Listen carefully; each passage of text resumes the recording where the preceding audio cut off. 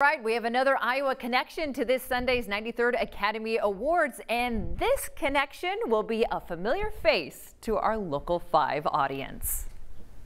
It was something when you're a kid, you say, oh man, to be at the Oscars, to have an acceptance, to say my acceptance speech or something. You know, I mean, you say things like, not that I'm gonna, but no, you don't, when you're from Iowa, you grow up in Iowa mostly, and I did. It's a long way to Hollywood. It's a long way off, and you don't anticipate that'll ever happen to you. Many of our viewers may remember Jay Vilwalk from his work as a journalist with Local 5. On a quiet and grassy hillside in the New Virginia Cemetery lies the grave of John Hassick. Covering various stories, including his series, Vil Walking Across Iowa. About 2.5 years ago, oh, hi there, Jay Vilwalk here. Now, Jay's resume is filled with roles of being a professional actor, including fulfilling a dream of being in a major motion picture. I never thought I'd be, so of course it was a kind of an unreal experience in that way. I never imagined that I would be. I just wanted to do work and feel comfortable doing work, whatever it was. And it was just, yeah, it was amazing. And I was amazing to get it. You know, I was amazed to get it. And this Hollywood dream story has now led Jay to having a speaking role in the movie MANK that is nominated for Best Picture at this Sunday's Oscar ceremony. Hey, Mank, you remember me? Oh my God, of course I remember you, CC. CC for Central Casting.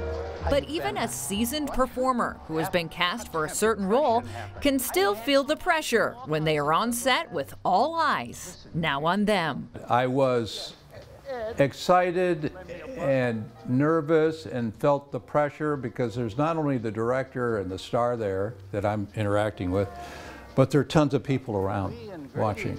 You know, there are grips and there are lighting guys and there's the camera operators and the cinematographer and the prop people. The costume people are coming in and do this and straighten that or put this down or, you know, I mean, all of this people, they're all relying on you to get it right. So you're kind of working for everybody at that moment. And the biggest highlight of the whole experience? I think working with Fincher is a highlight for me, and Oldman. Those would be the two big highlights for me. Just, you know, shooting on a studio lot was a trip. You know, a lot of actors out there I know have never shot on a studio lot. And so, yeah, you shot at the studio, you know, and the Sony lot, the old MGM lot, which is now the Sony studio lot. And that was thrilling.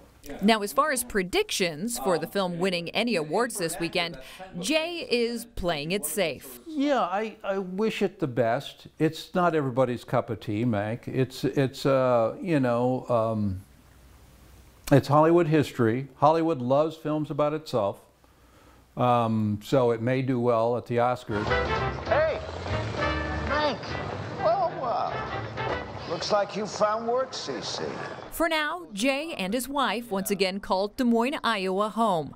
But there is still a chance that the thrill of living and auditioning in Hollywood will make a return. But for those with a dream of being a performer one day, here are a few words of advice. Well, you got to really want it. I mean, really, really want it because it's a lot of work. It's interesting, it's demanding, you got to drive all over that crazy city. You know, the traffic is always a mess and, you know, so it takes a lot of foresight and a lot of determination to do it. And for an old guy like me, it was like, I can do it, they can do it.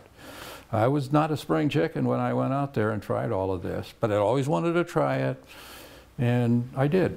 And I say I may go out there again sometime. We'll see. But right now I'm kind of happy here in Iowa. I'm feeling comfortable. I'm feeling good about it. And we'll see what happens. That's so fun. Yeah, absolutely incredible opportunity there. So don't forget to tune in to the Academy Awards this Sunday at 7 p.m. right here on Local 5. So Jay worked at Channel 5, as we mentioned.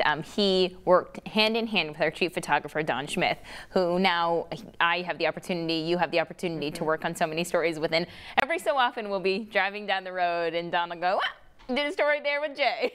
So, you know, Jay Villalonga still lives on in the memories of many people who work here at Channel 5. So it's pretty special that now he is getting, obviously it's not him getting the Oscar for his work, but to participate in something that could potentially win an Oscar is pretty cool. Yeah, I was going to say he was part of it. And thank you to Don for putting that piece together. He had a lot of fun doing that.